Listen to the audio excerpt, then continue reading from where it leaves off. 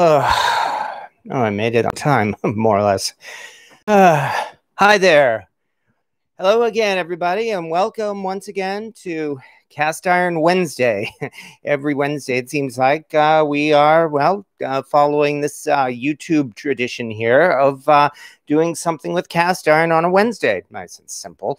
And as you know, it is only 2 days before Christmas, the big day. And because of that, I mean, naturally, of course, we've got to prepare a Christmas dish. And I was thinking of, we could do the usual that they do for Christmas, the eggnog and the fruit cake, which we already did, as well as maybe things like a roast turkey, but I did that for Thanksgiving. And then it occurred to me, there is one French dish that I first tried a couple years ago and really, really enjoyed. And that is what they call tourtiere. Yeah, like everything, there's a fancy French word for it, when essentially it means meat pie.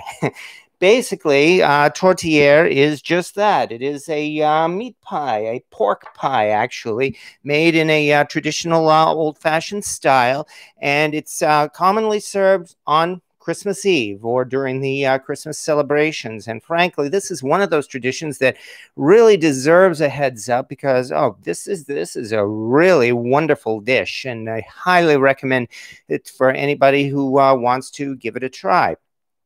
My understanding is it started in France, then migrated to Canada, and from Canada, it kind of migrated to us folks down here in New England. So it seems some people in New England know about it at least. But as I said, if you've never tried a pork pie, then again, this is certainly something worth looking at. And for that matter, I renamed this chat tonight just from Cast Iron Wednesday to BS&R Cast Iron Wednesday because, as it turned out, I found that there's an opportunity to look at a few unusual pieces from, probably my favorite vintage foundry, Birmingham Stove and Range. I mentioned one, but there are a couple of others we're going to be starting with tonight. And for that matter, I better get started because well, this is a pork pie, right?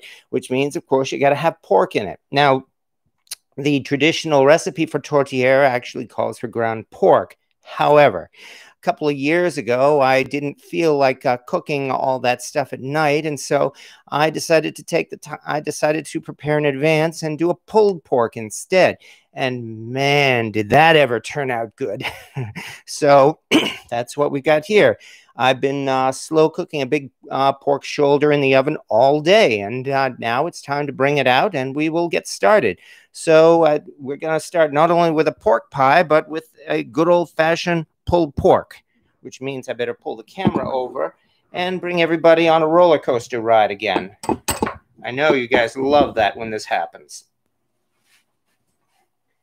But considering I'm doing this on a very low budget, and I don't know how to do things like switch cameras in YouTube, I'm afraid you're going to have to deal with this for a few seconds.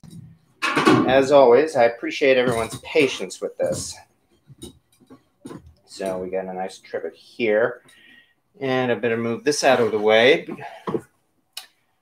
So here we go. Oh, and by the way, hello, Daniel and Raymond. Miami's on board. Oh, gee, thanks. 73 degrees. How nice. We've got a couple of inches of ice out there. And let's see what we have. Oh, God, I'll move this microphone out of the way. So, again, appreciate everybody's patience, as always. There we go. Hope I'm not pressing any keys. Oops. Whoa, what did I do here? Sorry, type off everything else. I hit the wrong thing. Google Chrome. Are you sure you want to open 20 tabs? No.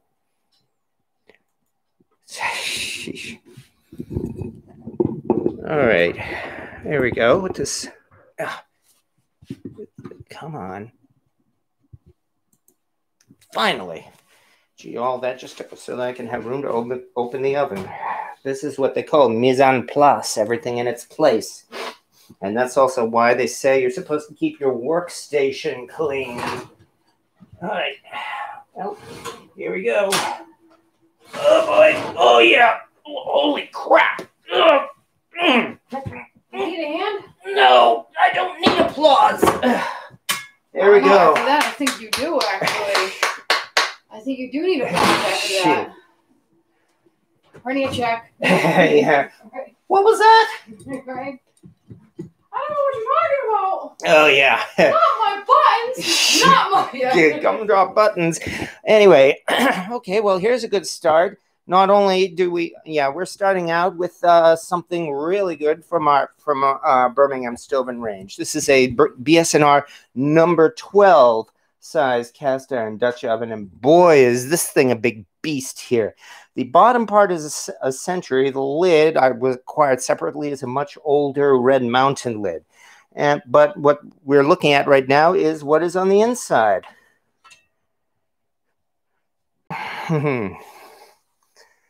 Which, of course, I don't want to drop that. We've got ourselves a nice pulled pork here. Now, because I really wanted to do this for the do this pulled pork, especially as an ingredient for this meat pie, I was not very fancy with this pulled pork. Nice and simple. Quite literally, you just plop this thing. Let me move this over slightly. Appreciate that. There we go. And now I can put the this down. Anyway, all I really did was take this big pork shoulder here, plop it in the Dutch oven, and give it a rub of your basic salt, pepper, and garlic powder, and that's really it. I mean, pulled pork is one of the easiest things in the world, and I just wanted to be as basic as I can with this. If this looks a little odd on the top, that's because, again, it was coated with salt, pepper, and garlic. Hi there, Stephen Snazza. Robert Lozano, hi to everyone from Texas, and 20 degrees here in Bangor, Maine. Very dark. Oh, yeah, I know the feeling, Timber Bear. Love me some BS&R. Yeah, especially when we see stuff like this in it. So, got to do this quickly because, well, we've got a lot of work to do here. Here's the nice thing about pulled pork is that you can do things like this. Skin just comes right off, and no, I'm not going to be throwing out this pork fat here. Can probably use it in another dish. In fact, I'm certain I can. For the record, I did not even add a braising liquid to this. I quite literally threw this thing in the pot and let it stew in its own juices, and as you can see, there are plenty of juices too. I did not even have to add anything to that. Again, all I did was give this a rub of salt, pepper, and garlic.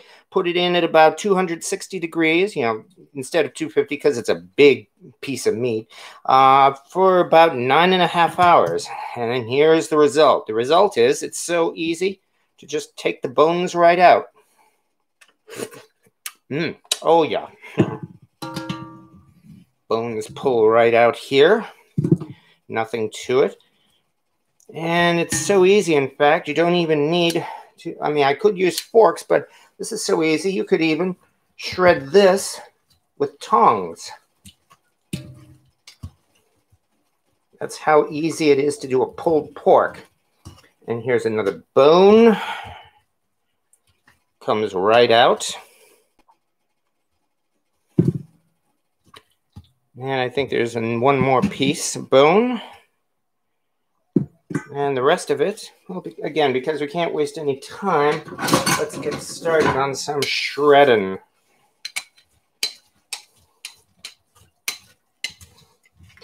Now, this is a heck of a lot of pulled pork, and I need about 2 pounds of this to go into the pork pie. The rest of it, well, gosh darn it, I'm going to have a lot of leftover pulled pork. Oh, gee, isn't that a shame? So all we really have to do, of course, is mix this up with our favorite barbecue sauce, either homemade or store-bought, whichever you prefer. And we've got ourselves some pulled pork. It's really difficult to do better than that. A little bit more fat or skin, whichever you prefer to call it. So really, it's like, if you've got yourself a pork shoulder, yeah, as anybody knows, I mean, this is, as I said, this is one of the easiest dishes in the world to make in cast iron. I mean, it's almost impossible to screw this up. You just cook it long enough and it falls apart. And you produce a ton of it Mix it in again with your favorite sauces, and you've got enough here to serve really all of your family, friends, and guests. All right, now let's see if we can separate about 2 pounds of this stuff. Got to get out another bowl here because I try to be prepared. I always forget something. Like another bowl here. And quickly gather up about 2 pounds of this. This is going to go in with about 1 pound of ground beef. And of course, the other nice thing about cooking this pulled pork in advance is that we know the pork is completely done and will not be undercooked. We will not be undersold or underdone.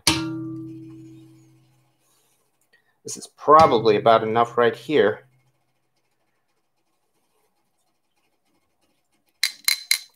And there we go. It's once again, step 1. I've just pulled my pork. I hope you didn't mind. And yeah, okay. Got to sample a piece. Ooh, hot. Oh, yeah. Even with just your basic salt, pepper, and garlic, you can't lose with this. All right. Now let's get this out of the way. But anyway, as I said, this is a BS&R number 12. This is really a monster of a Dutch oven. It's not, maybe the largest of the kitchen Dutch ovens that I know of. I don't think that anybody ever in the USA made a kitchen Dutch oven larger than this. There have been some camp ovens larger than this, but not kitchen ones. So I get to put this aside. Ugh, holy crap. Ugh. Ugh. I know I keep saying that, but yeah, that is a heavy-duty piece of meat. Piece of iron, I mean, with a heavy-duty piece of meat. Ooh, hot. Piece of meat on the inside. And that is step number 1. All right, let's see. What do we have now? Okay, now we get to change our viewpoint a little bit and look at another piece. All right, now regarding this Miami, hello, 20 degrees, love me some BS&R. How many hours did you cook it? That cooked for 9.5 hours, yeah. I threw it in the oven at about 10:30 this morning. It's now 8:15. So from here, we've got to prepare the filling for our pork pie. And of course, we also have to prepare, did he say if the lid is a Griswold lid? No, the Griswold is a Red Mountain BS&R. The pot is a Century series. The lid is a Red Mountain. It's much older than that, in fact. So, okay. Next step, as I said, we've got to start preparing the filling for our pork pie. I better hope that nothing's happened at this point. Come on. Gotta open up my phone here. Oh, good grief. 3, 4, 5, 6. There we go. Please tell me nothing's happened. So far, so good.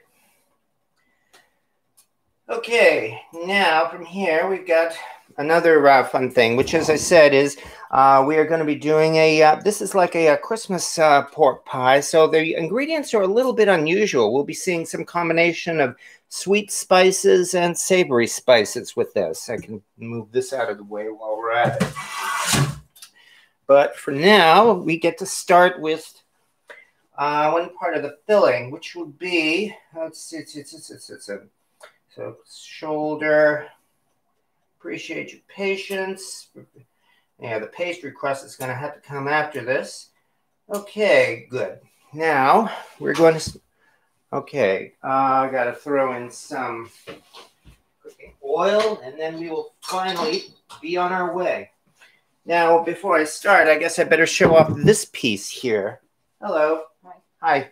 I'm going to better show off this piece here. Now, this is another beast. This is newly restored, and regrettably, I found out it's a spinner, but I'm going to use it anyway. And this is another BS&R piece. This is a BS&R number 10, in fact. Number 10 skillet, 12 and 7/16 inches, which is a very unusual size, I know.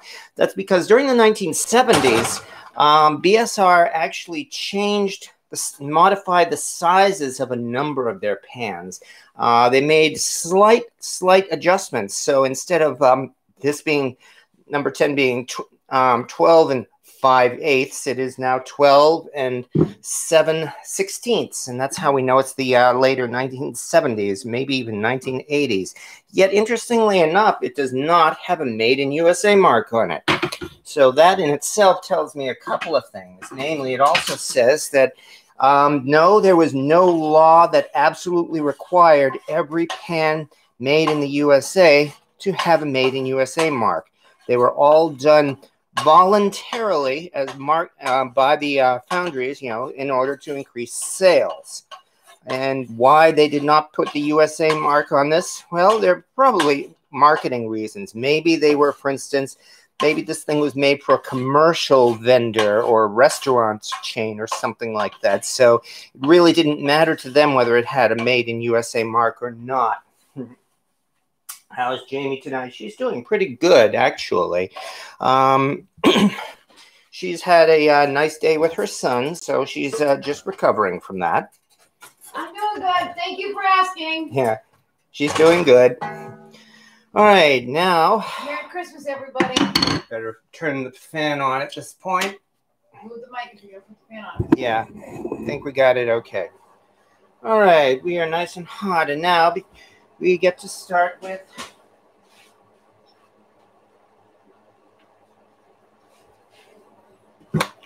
some onions.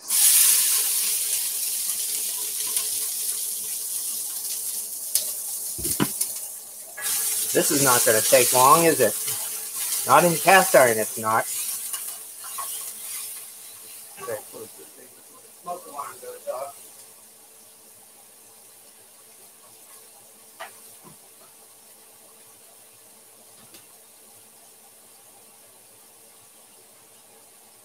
Once again. Oh, yeah. Well, if there's some downtime. Yeah. Oh, yeah. Yes. Yeah, and it's not taking long at all for these things to brown, fortunately. And that's a good thing, too, because I'm trying to be pretty quick here. I don't want to be up all night doing this, and neither does anybody else.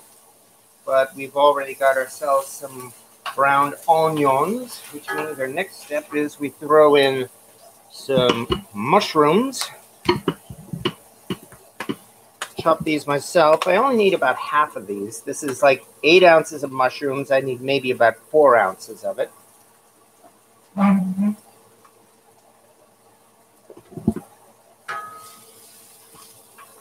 we go.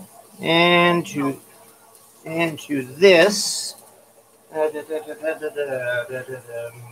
this before, but this is those bay leaves and some. Okay, got it. All right. Okay, yeah, thank you very much. Okay, and now our next step is, and I'm here, I actually tried to prepare in advance. Got a teaspoon of pepper and a couple of bay leaves.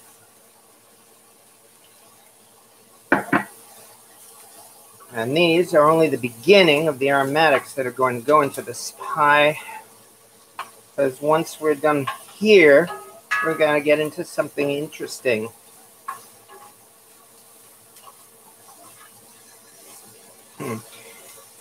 And yeah, BS&R, even though this was made in the 1970s, it's got a nice, smooth surface. That's one reason why I was really looking forward to using this. Actually, when this thing had some nice milling marks on it, those swirly marks you see in a cast iron pan that was ground down by the original manufacturer. Now, I know I've said before how I am against grinding cast iron pans. No, that does not mean I am against the wonderful smooth surface of the vintage cast iron, which I know for a lot of people is a real big selling point. And I agree, it does feel really nice sliding along a very nice glass smooth surface here of a nice big cast iron pan. This, of course, is a great reason to cook in vintage cast iron. Or the modern day ones, you know, the fancy ones, you know, like Field or Stargaze or Finex or all that.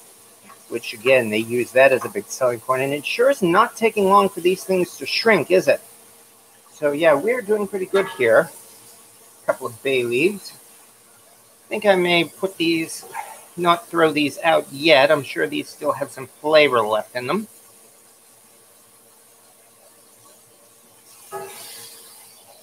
However, at this point, I'm supposed to reserve this so they don't burn.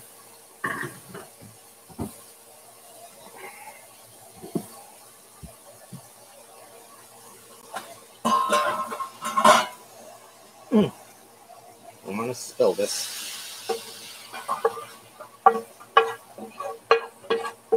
I've always found pour spouts to be kind of silly. They're never very accurate, no matter what brand they are of cast iron it is. All right, get back on the heat. And now we get to step, I guess you could say step 3, but let me check a comment or two quickly. Everything else is faked. Why not cast iron? That is cast iron ever faked to look like a particular maker when it really isn't?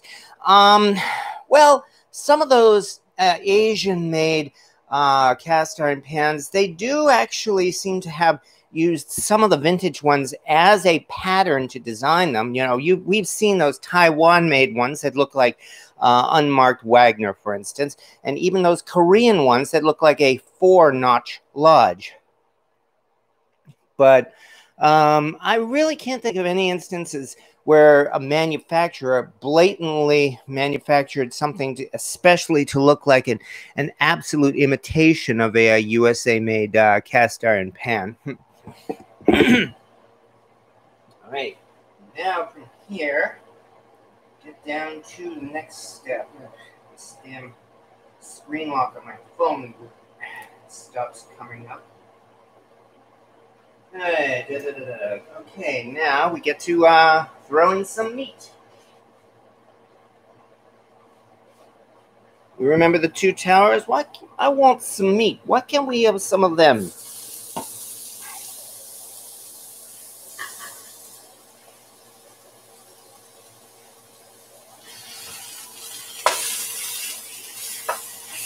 Picked up some 80/20 today at a local meat market. $2 a pound, so I'm happy about that. And since this is going to be baked in the oven too, I mean, yeah, obviously I do want to get this nice and well done or well browned. At least I'm not worried about it being undercooked.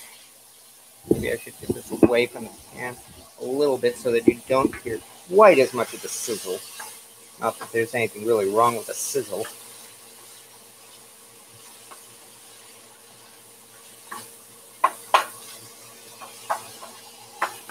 No need to add any additional oil. As you can see, there's enough liquid here, thanks to the beef.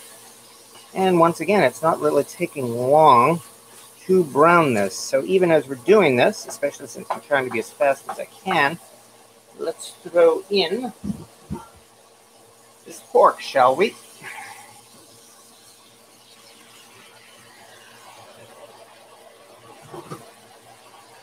This will give me a chance to shred this pork a little bit more as well. And this is where I always think of the Discworld books and our favorite city, Ankh, more pork. Because every time I think of that, I'm thinking, yep, more pork, all right. I know, lame joke. And I'm sure they use that in the books at one time or another. After all, we did see the Hogfather.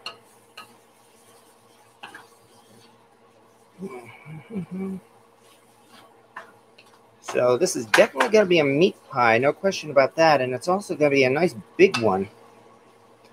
It's going to be big enough, in fact, to fit into a 10-inch pan. It's a 12-inch pan. Who am I kidding? Not even going to be this one. I've got another BS&R pan coming, waiting in the wings.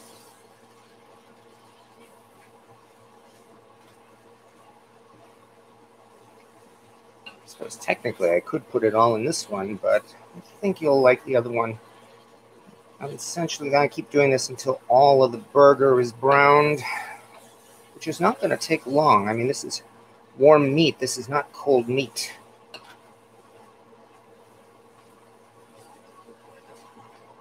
Meanwhile, once again, I'm trying to keep up with any comments here. This casting. Oh, good grief. Hold on. Okay. Who's Muhammad Hassan? Is he just some stupid spammer? Well, whoever he is, put user in timeout. There we go. And hide user. Bye-bye. Okay, now that we've done that, hello, Jessica T. Give me some fat, 80, 20, or nothing. Oh, yeah, no, I never, believe me, I rarely, if ever, buy any other kind of ground beef. In fact, if I need more fat, well, then I will just add some additional fat to 80, 20. Now, back to business here. I wonder if it was if that was a real Middle Eastern spammer or Asian spammer, or just some local pretending to be in order to try to disrupt things. Besides, my channel is hardly that big, so it's hardly likely that I was targeted personally. Probably just some random nobody. And having done that,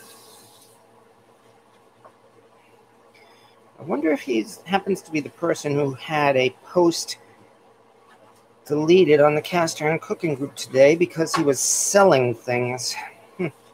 Well, be that as it may.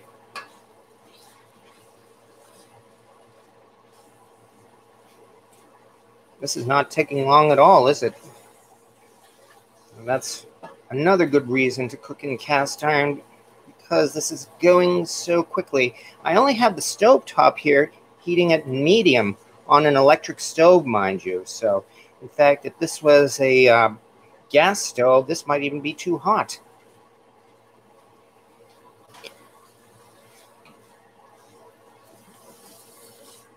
Because now we get to add some additional, well, flavorings to this. So, screensaver on the phone yet again. But let's do this quickly. Okay, now from here. Alright, from here, add ground beef and cook until brown. Add pulled pork. Oh, that's where. Okay, yeah, now one other thing that I didn't have a chance to get. Sorry again for the delay, but I'm going to do this as fast as I can, I promise.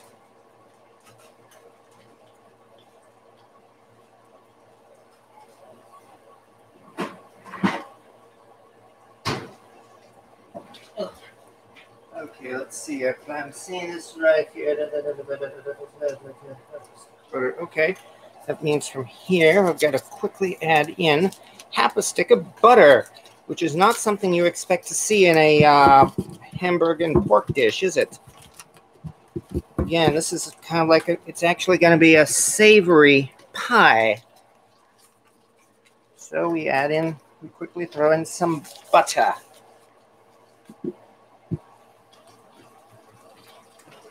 This is going to help with the next ingredient. Quickly do this. Still need the old here. All right, what do we have here? I support eating pork. Well, yeah, that's another thing too. As I said, just like Muhammad, whoever, as much as I do not want spammers, I also do not want religious arguments on this channel. Namely, and as far as pork is concerned, I am all for eating pork. I am against insulting cultures that that shun pork. That will not happen here. Thank you very much. Likewise, as well, vegans and vegetarians. I've said some words about vegans, but in general, I will give them their due amount of respect. And I'm not going to go out of my way to insult them. And likewise on the Cast Iron Cooking Group, if somebody posts a very delicious vegetarian dish, I always seem to have to delete comments where people say things like, bacon, and where's the meat? No, fair's fair. We're going to enjoy pork, and we can also enjoy veggie and other dishes. And that did not take long to mix in. Now that we've done that, from here, mix in, continue stirring. Okay, now, and another stick. Okay, fair enough. At this point, we've actually got to put some more liquid in the pan, and that's where we start adding some beef broth. Because we actually do want there to be a lot of liquid in this pan so that the next ingredient is, oh, hold on, cat on the keyboard, you get down. Cat got on the keyboard. But anyway, yeah, there's going to be there has to be a lot of liquid so that the next ingredient does not dry this dish out. Which means after this, believe it or not, I'm adding another half stick of butter. Yeah, so there's a total of a stick of butter in here. A stick of butter. New England, where we have butter. I think they have that in the South too.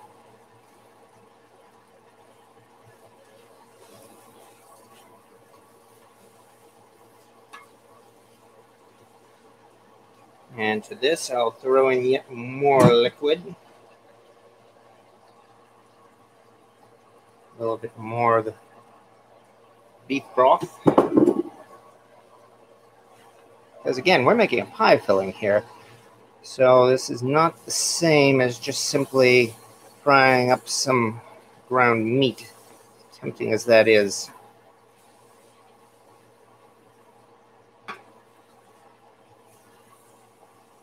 Alright, what do we have here? 3 a.m. comes early. Good night, Timber Bear. Sorry about that. Pork rules. Way back on pork. Yeah, fair's fair. Okay, good. Oh, again, on keyboard. No, you want attention. Careful. I think it's about time for him to go in there, unfortunately. Thank you. He's been jumping up on the keyboard. I know, it would be nice for you to see him jumping up on the keyboard, and yes, he is cute, but, you know, Trouble is his middle name, and I don't want him interrupting the chat. Having done all this, I think we're about time for that ingredients that I was talking about.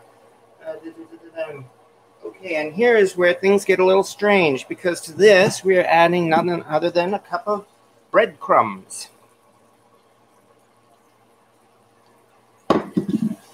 To this pie, and that's why, again, we really don't want this to absorb all the liquid and dry it out. And I have found it to be, even after all this, more than once I've found the pie to be kind of dry.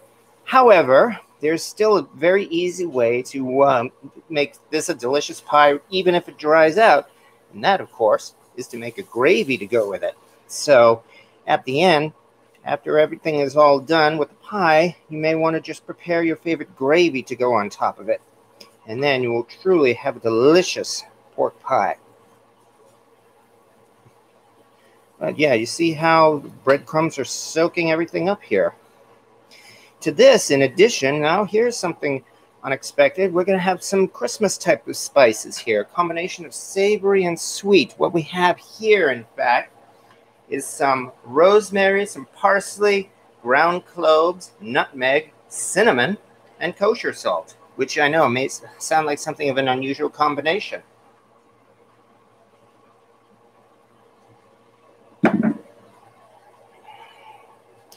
May even throw the bay leaves back in.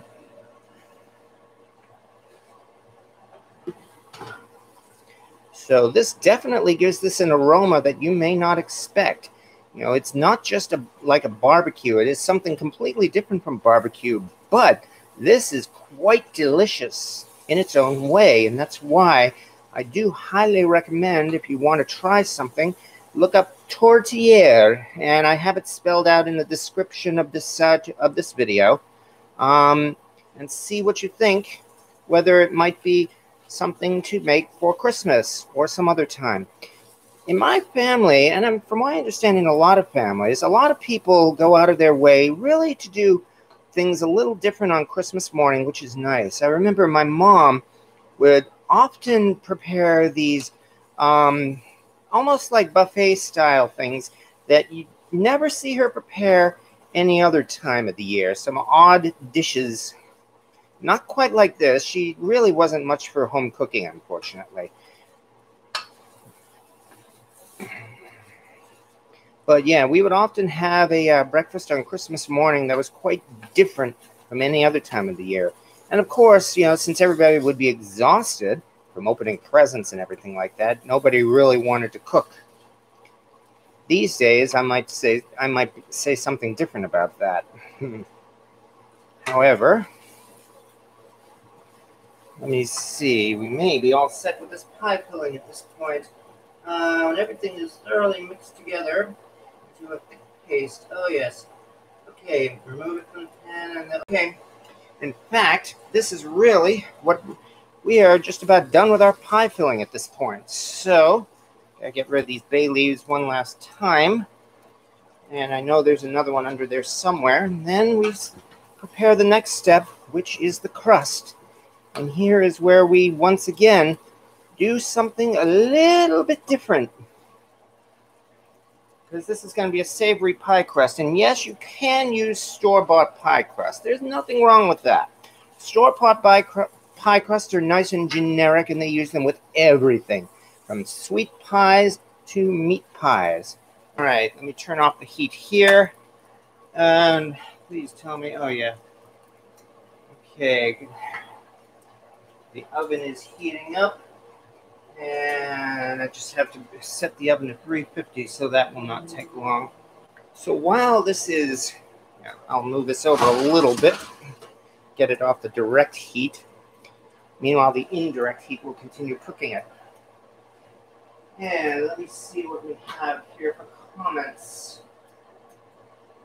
At this point, I can even turn off the fan because I'm pretty much done with stovetop cooking.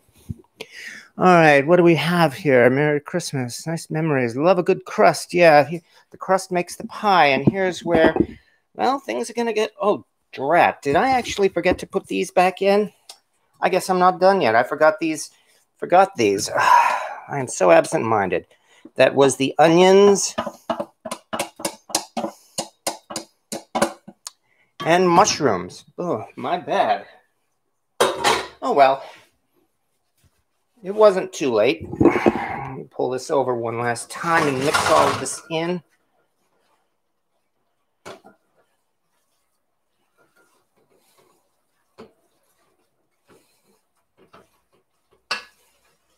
So there we go. Now it's going to be a pork pie.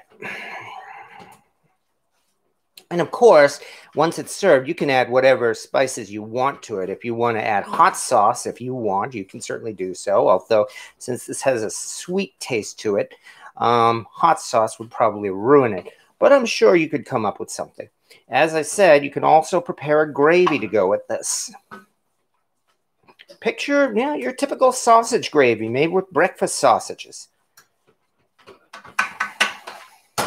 So anyway, back to business. Now we get down. I better quick. It looks like I dirtied the counter up a little bit.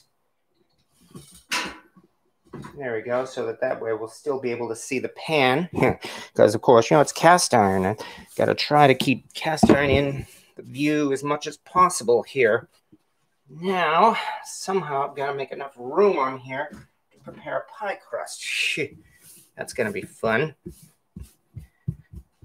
Well, we'll see how we manage it.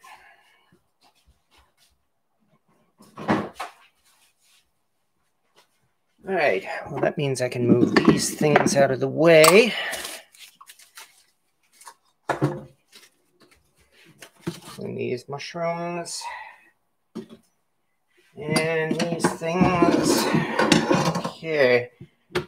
So far, so good. One last bit here. Because, yeah, I'm going to actually have to roll the crust out on this countertop. Unfortunately, my space is limited because I'm doing this live. But I like to think I'm doing the best I can.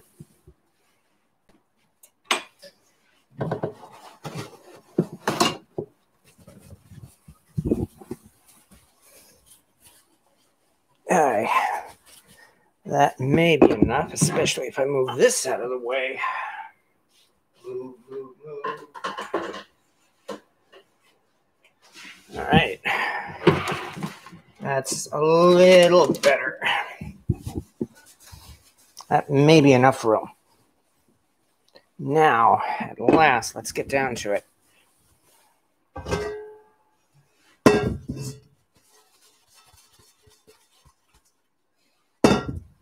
Okay, now let's move the view over a little bit.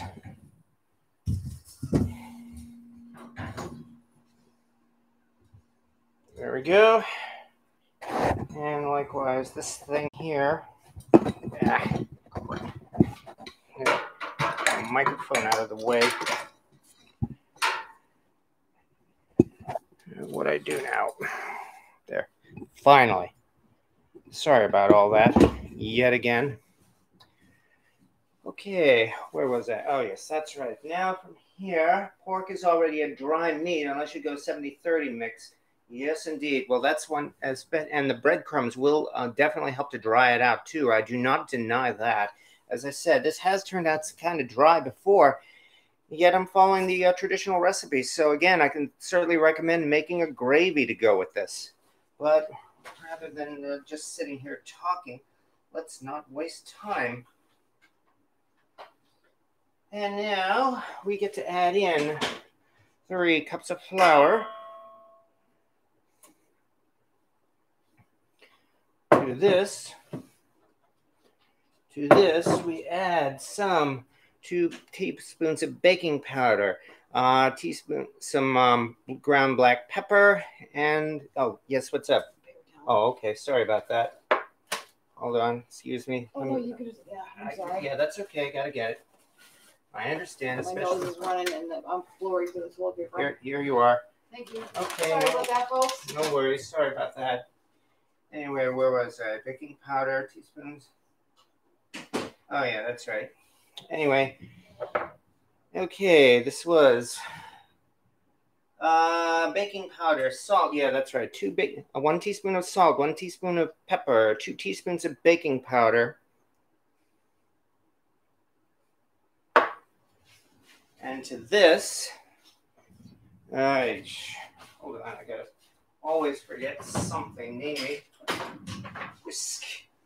As I've said a number of times before, it is very important to whisk your dry ingredients. Incorporates air into it. And yeah, we've got pepper in this, salt and pepper. This is going to be a savory pie crust to go with this pie, especially when we consider that to really thicken this up, we're going to be using animal fat here. Now, usually when you talk about an animal fat in a pie, we think of probably one of our favorites, and that would be suet. Now, yeah, there we go. I was actually going to say lard, and I wanted to surprise you on it, but nonetheless, yeah, I know a lot of people have had a lard pie crust, and you know that it's usually very good, but especially when you put in ground suet, then this really turns it into something interesting. If you only know suet from those bird feeders with the seed mixed in, then you owe it to yourself. Really go to a nice butcher shop and find some suet. Suet is essentially beef fat, congealed beef fat, and it is much thicker than lard.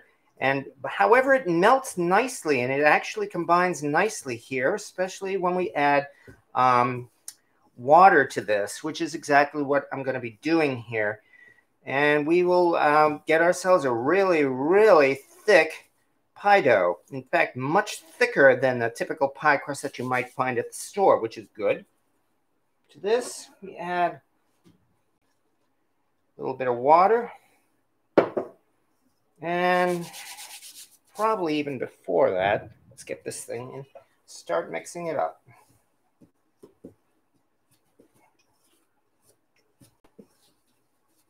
So because of the salt and pepper in this is already giving a nice, interesting, savory smell. When it's fresh, suet has no odor, or at least the good stuff does. So this is actually a nice, savory smell to this so far. As I said, mostly salt and pepper.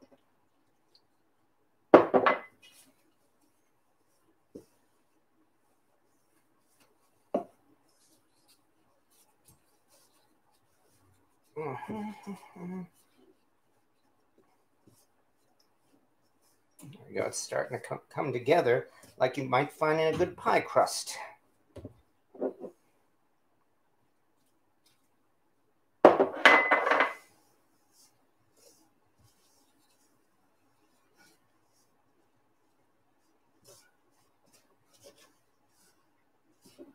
Oops, that always happens. There we go. It's starting to get that shaggy look that you like in a pie crust. So now that we've gotten to this point, let us get down and dirty and start squeezing it all together.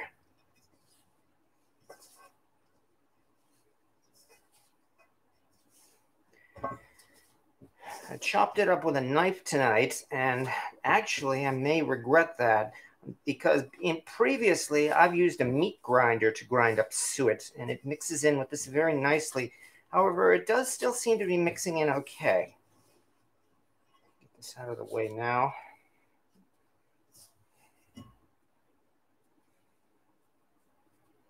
As always, I appreciate everyone's patience with this. As I said, I'm really trying to do this as quickly as I can without trying to seem rushed. But really, we are almost done. After all, we are preparing the pie crust. And then after the pie crust, well, obviously, we put a pie together. So thank you, everybody, for sticking around. I guess I should say a little bit more yet about BS&R cast iron. I mean, after all, I mentioned the BS&R number 12 and the BS&R skillet that is sitting over there to my right. As I mentioned, there is going to be a third BS&R piece as well, and that's what I'm going to actually be making the pie with. And that is going to be a BS&R spider. I brought that out a couple of times, and I did a video of that, but here I was thinking that, you know, while I could use that BS&R number 10 to do the pie as well as the filling, I thought it might be nice to bring out that spider and have some fun with that, so that we will make the pie in that spider. It is a BS&R camp spider, which is just that. It's 12 inches. And once I get done with this, you'll be able to see it for yourself. As you can see, probably still have to add some more liquid to this. What can I say? I'm not. As I've said many times, I'm not a professional. Besides, here I am trying to get this done quickly, which I know is really not the best way to manage any dish, which kind of gives me a lot more respect for those celebrity chefs or any TV chef who does this in front of a live audience. This is not as easy as it looks, but it's still fun, and I very much appreciate, as always, anybody who cares to come along. You know, I think I'll just get my hands all sticky.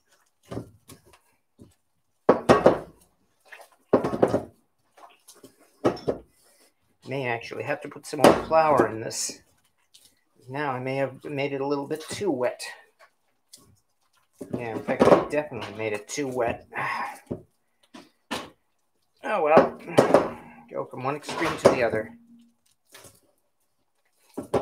Well, at least it's all coming together. My bad for adding more water.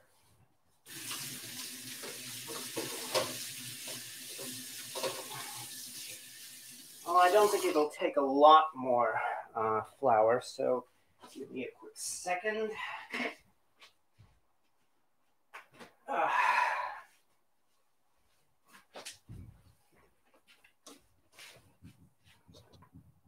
Come on, you fucker. There we go. So yeah, I think I might recommend next time do this, use a meat grinder to grind up the suet. I think it does a better job than I did with a knife tonight. However, nonetheless, as I said, this pie crust is still coming together. Can't deny that. All right, still get down and dirty here. That's all I can do.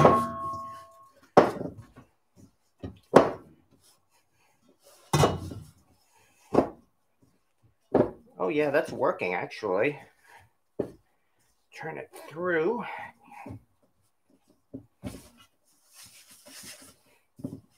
There we go. Now we are definitely starting to get into a nice dough.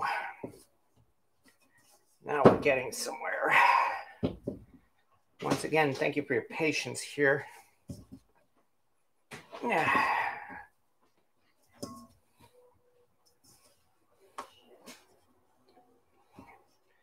Let's make sure that the inside is done as well as the outside. All right.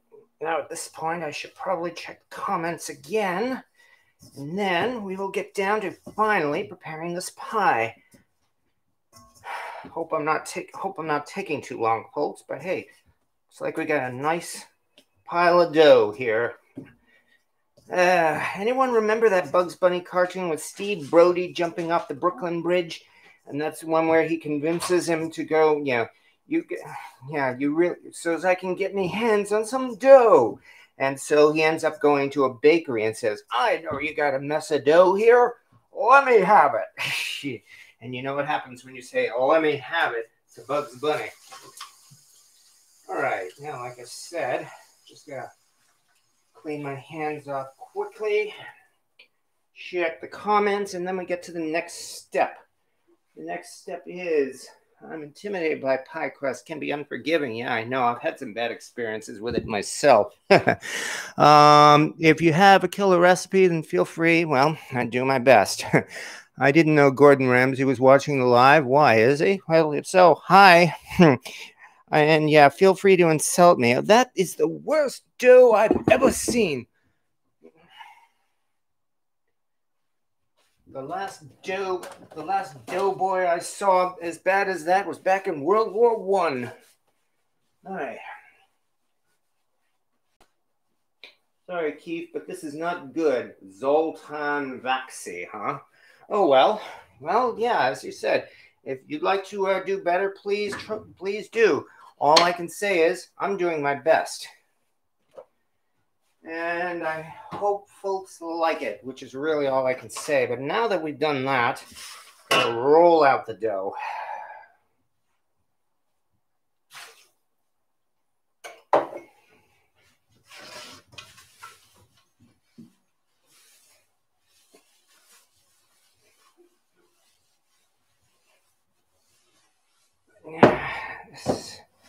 This looks dry enough that I think I can just use the rolling pin as is, which means we've got to separate this into two parts. And of course, anyway, if anybody wants to use the recipe on their own and try to outdo me, which is probably not hard, please feel free. I've said many times I appreciate honest criticism, and if you can do better, please do. I'd love to see your results. Now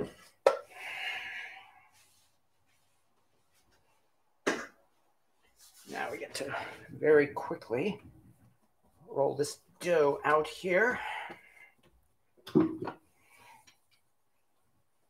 Nice thing about suet, though, is it creates a nice, thick, heavy crust that, as you can see, is a lot easier to roll out than your typical pie crust.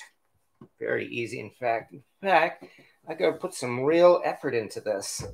Ugh. Yeah, I definitely recommend using ground suet because, yeah, we got pieces of suet still in this, unfortunately. However, it is all going to melt in the oven. Suet does melt. Melts very nicely, in fact. And yeah, I think this is the last time I try chopping up suet with a knife. I've done it a number of times before with a grinder and have had excellent results. Very much recommend that. Well, again, this will not be a failure, though.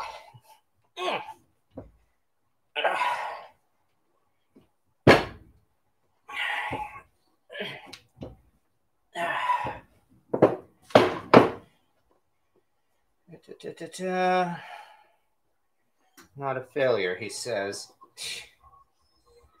Well, don't worry, you'll see.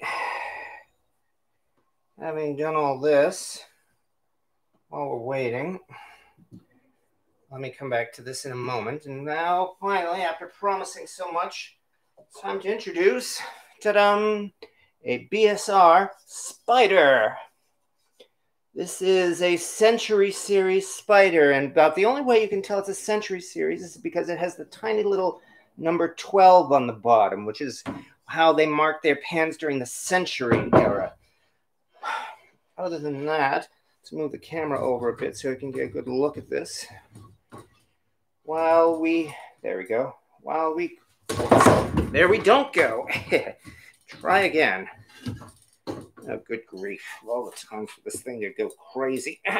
I know. I'm sure you're probably just coming here for the roller coaster, right? Ha.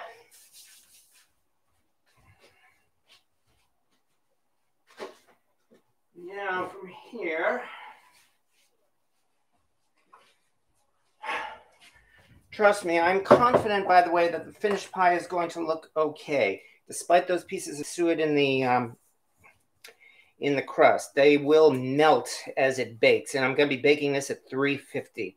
And better believe I will show photos of the finished pie to ensure I am that confident that this is actually going to turn out fine.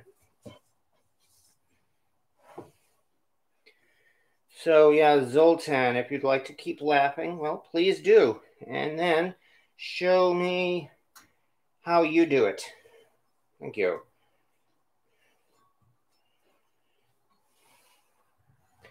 All right, now that we've done all that, come on. How hard is it to set a lid on this thing? Thank you. Now we get to get this and plop it into the pan.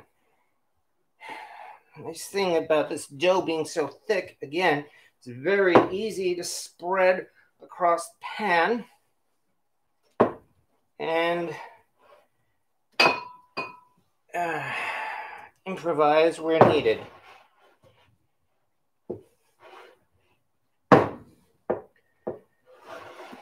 Oops. Oh, yeah. Anyway, as I said, BS&R made these camp spiders really throughout their entire history. We have reason to believe that they made them in their very earliest days, probably even the early 1900s, although there's no documented evidence of that, unfortunately. Their records have been lost. But all the way from the Red Mountain series, all the way to the 1970s and even 1980s, they were making these, I think I can put this closer now. They were making these camp ovens and spiders all the way to the 1970s and 1980s. I think they were the only cast iron foundry left that still made spiders during the 1980s. Of course, on eBay, if you ever come across these things, you have to recognize it because there's no way any eBay vendor will say this was made in the 1980s. Whenever you see a spider on eBay, it will always say 19th century vintage or cowboy chuck wagon skillet, even if it's, and so if you come across one of these, well, believe me, this thing is probably 100 years younger than what the seller claims it is. Of course, just because it's a spider, the seller will be selling it at an outrageous price.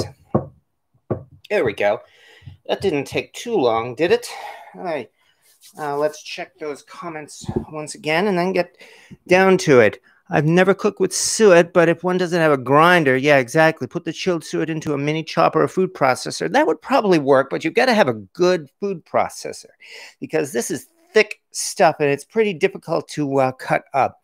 Raymond, I just found number 9 spider unmarked. Not sure if it's BS&R. Did Lodge make spiders? Yes, they did, as a matter of fact. They made them at least up till about, I don't know, maybe the 1930s or so. Might have stopped around World War II. I really am not an expert at a Lodge's history.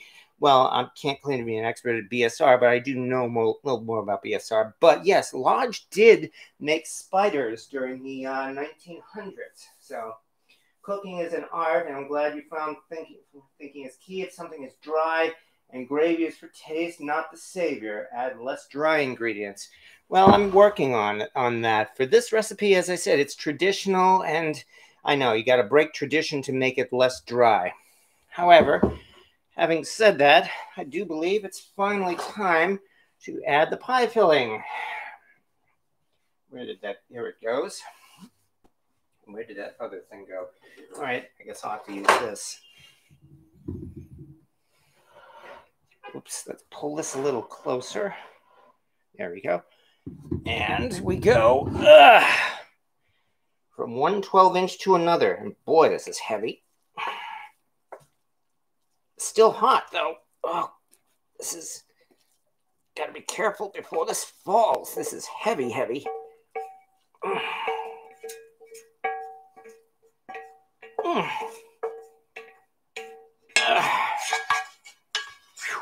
Did it. Oh, boy. But we've got a nice 12-inch pie in the making here.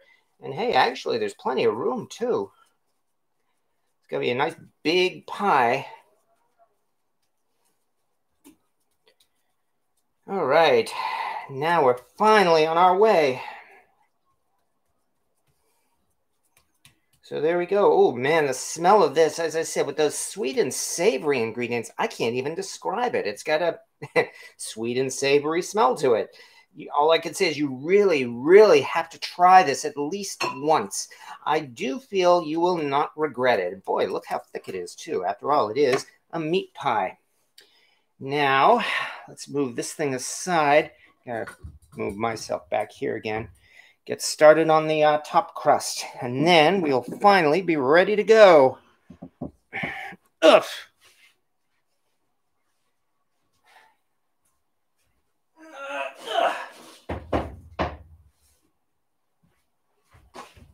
Now quickly dry this off a little bit, and then as best as I can, roll out the crust. But yes, I fully agree with what you said about using a grinder or food chopper. This was the first time I used a knife to chop up suet, and you better believe this is the last. Well, then why'd you do it live if you weren't sure? Well, why not?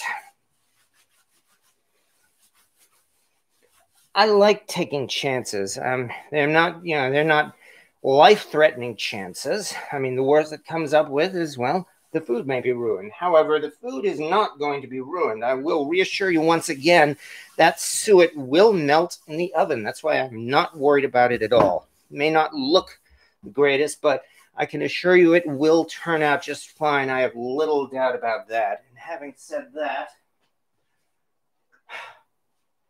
time for the other ball of dough. Anyway, as I said, this is because it's such a savory crust. That's one reason why it's so thick, which makes it much easier to roll out. Really, this is, even though it does require some elbow grease, much easier than your typical pie dough. And for that reason, I may also recommend using a suet crust.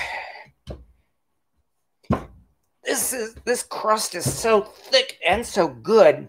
This is what I used when I made a bundt apple pie in a cast iron bundt pan, because I wanted a crust so solid it could stand up. And if you check the ingredients of things like Hostess fruit pies, Well, maybe in the old days they were made with suet. They may have taken that out, you know, because of course they're trying to be politically correct these days. I could have moved this in this direction more.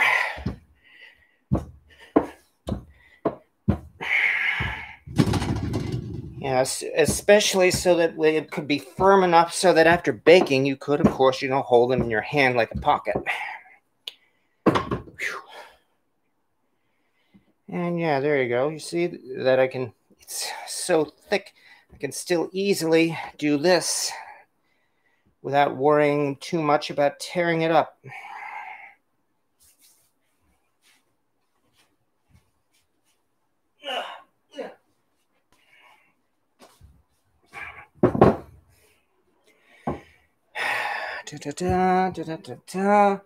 And plop. Now all we have to do is condense this down a little bit. Put this in the center more. Pinch it all together. In fact, I think I'll do it like this. Yeah, that might work.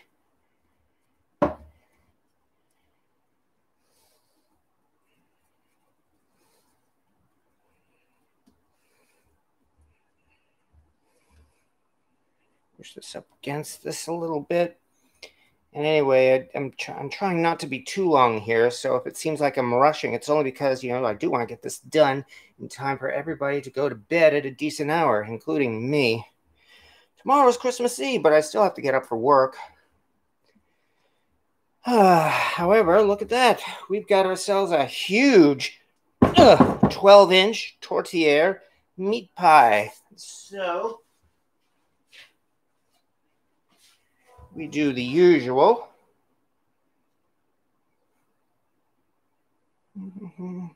So thick that it's actually a little difficult to make slits in it.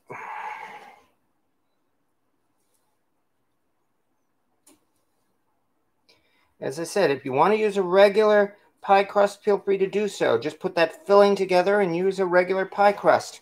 Or maybe even mix in a little bit of these spices, you know, the salt and pepper in with a regular pie crust. Hi, kitty. Oh, trouble. You're back out again, aren't you? Well, you just stay away from the oven because the oven's about to open. But nonetheless, we are ready to throw this in. Oh, appreciate everybody hanging around. And wow, it's been more than an hour again.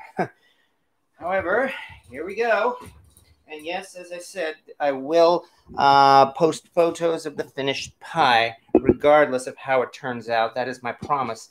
Besides, I am still very confident. I'm trying to move this cord here. I'm still very confident that this pie is going to turn out just fine. All right. And at last. Oh, yeah, I've got all that. Oh, get down off that keyboard. Oh. I know he just wants attention and everything, but we can't have him messing up the chat. Now at last, here we go. And I've got to do this quickly so that he doesn't come too close to the oven. And bam. Oven. Hey, get down, get down, get down, get down. Ugh. Good thing this is so heavy. Ugh. Ugh. There we go, at last.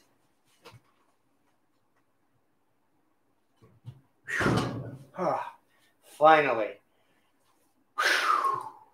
All right, at last. Now we get down to it. Let's just do this part here and say hi to your comments. Thank you, everybody, for putting up with all of this. See what we have here. Hey, that looks perfectly moist. Well, I hope so. Nice pour. No comment. I will wait and never use a chopper to cut suet. Yeah, well, actually, I've had very good luck using a grinder, a food chopper with suet. I've actually used it quite a few times, and it has come out very good.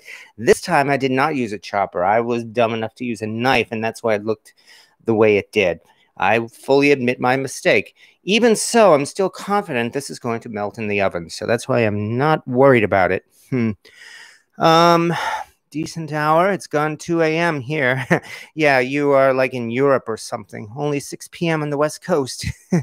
Pork pie. Yes, that's exactly what it is. Cray 420. This is Tourtiere.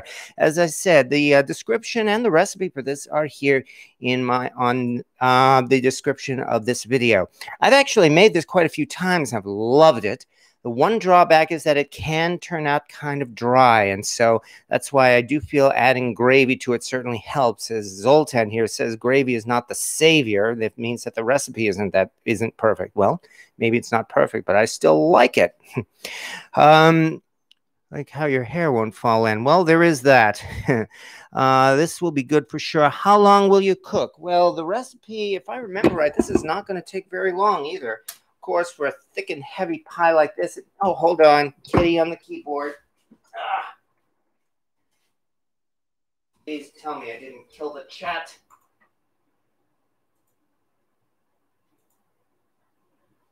Damn it.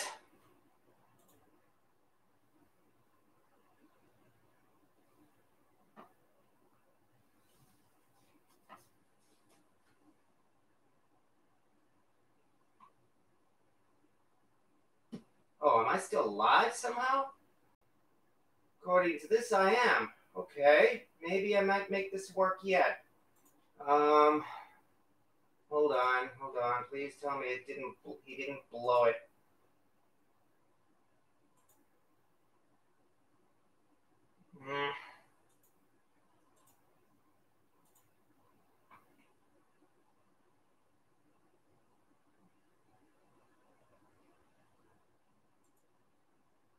Damn it!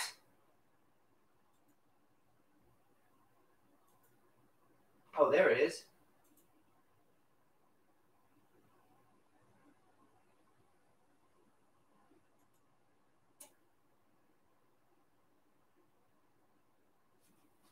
Wow. Are we still live? Oh, thank goodness. Guess what? My cat jumped on the keyboard and I thought he killed the live chat. Oh, thank goodness. Okay. All right, make a cat tourtiere. Well, no, fortunately not. He's innocent. He just wants attention. Okay, if he did kill the chat, I think I would have been a lot more upset. However, we're just about over anyway because, yeah, all is well. No temptation treats for the kitties tonight. Yeah, tell me about it. They go crazy for those treats. I understand they call those treats kitty crack, and you can see why. Okay, where was I now? Yeah, okay, Mac Cat Tourtiere. You killed the chat, brother. We're still alive here. Okay. Anyway, as I said, we are just about done. So how long will it be in the oven? Yeah, let me check that right now. All right. All right. According to the recipe on my website, keep it on my website because I don't have it memorized. Yeah. Bake at 350 for approximately 1 hour until the top is brown. Oh, crap. I forgot the egg wash. Ugh. Okay. We're not done yet. How could I forget the egg wash? Happens every time. I get so worked up on this that I forget basic stuff like that.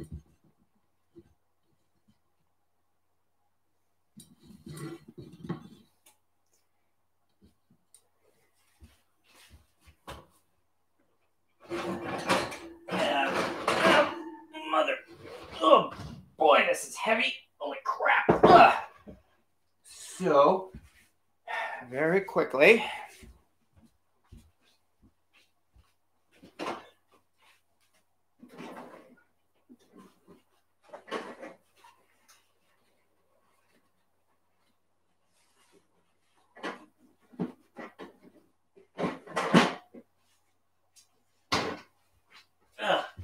This is precisely why I have not bothered ever trying to enter one of those reality shows with the cooking countdowns or whatever it is. There is no way in the world I would survive Besides the fact that they would probably insist I bring along a ton of cast iron, especially to make some comedy relief. But yeah, there's no way I could survive one of those. That's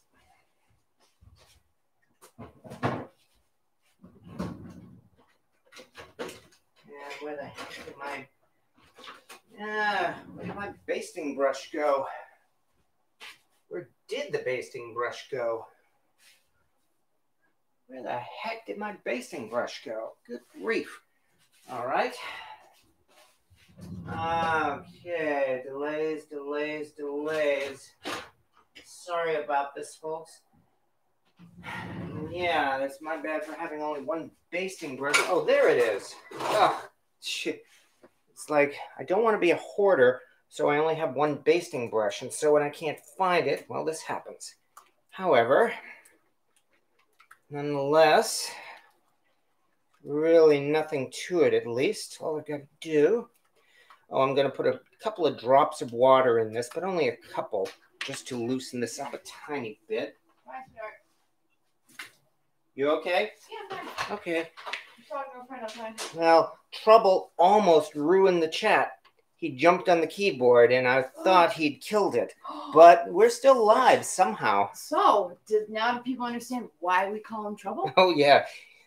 Day one, you were the one who named him Trouble. Before he even got back to the house, I told you what his name was. The second he came in, he was like, what can I pop up? Yeah, well, anyway, I'm almost messed up as well. I put it in the oven and realized I'd forgotten the egg wash. Oh, well, at least it's not too bad. No, it's not. Yeah. And you make here... some barbecue sauce? It doesn't take long. Oh, yeah, that's right. Well, yeah, gee, we do have to do all of that pulled pork, too.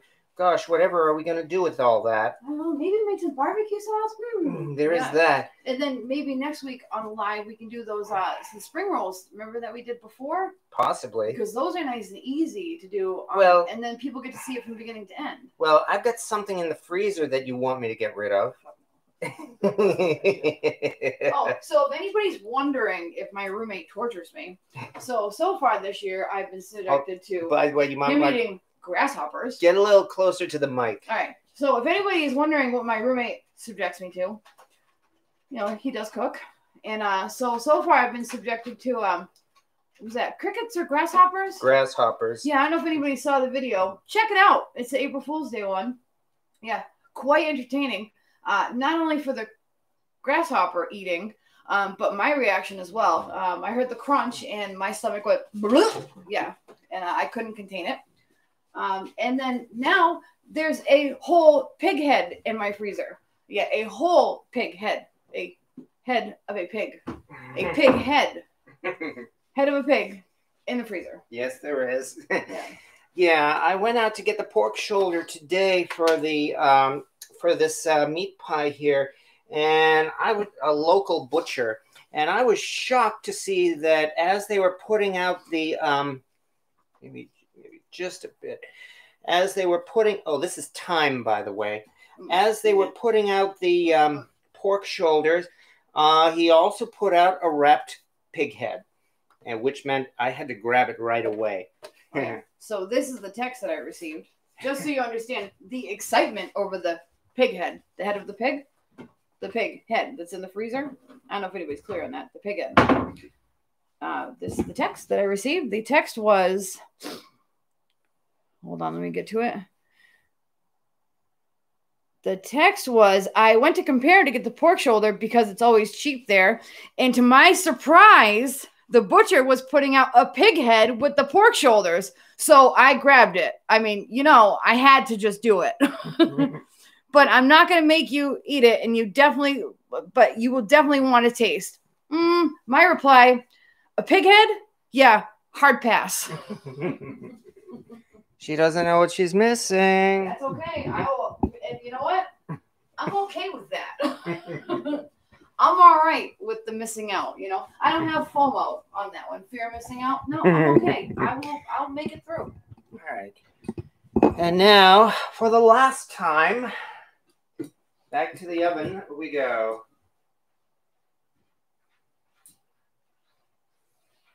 Move this cord around again. That's exactly what I'm going to be doing, Miss French Twist. Make head cheese. Yeah, that sounds awesome.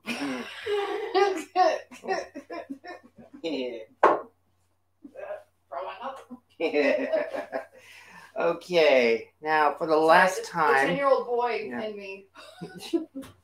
Thank you very much for waiting for all this, folks. And again, this is going to be in the oven for about an hour at 350. I'm not going.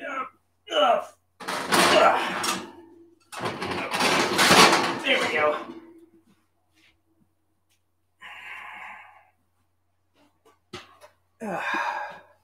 At last. At last. The meat pie's in the oven. At last, we are done. Finally, or will be done in an hour. Hog jowl is just like bacon, but better. Pig head are awesome. Wow, lucky. I always get one and definitely taste it. Best meat of any animal. Yeah, the head is actually about the best meat on the whole pig. Oh, and by the way, it's a very small pig head, which means it was a piglet head, so it's young. Yeah. So yeah. So, okay. And here's where we were talking earlier about insulting vegans or anything like that. Yeah, they would probably be insulted by what we're saying here, especially since, as you know, just like how they have young lambs and young chickens, likewise a young pig head. So I'm definitely looking forward to doing this. Anyway, honestly, I can teach you some cooking, say hi to your roommate, but think you're great. I think you're great. Well, I don't think I'm great. I've made more than my share of mistakes here. However, as I've said so many times, I've had a lot of fun doing it, and I very much appreciate everybody hanging around to watch me screw up here, especially with these, since I've started doing these live videos. Okay, but nonetheless, I do think we are about done here because, well, we've done everything we could. I showed off a couple of BS&R pans, you know, that 12-inch skillet, that number 12 Dutch oven, and the 12-inch spider. Yeah, I suppose you could read some Christmas meaning into the number 12, but I'm not going to right now. I'm too tired.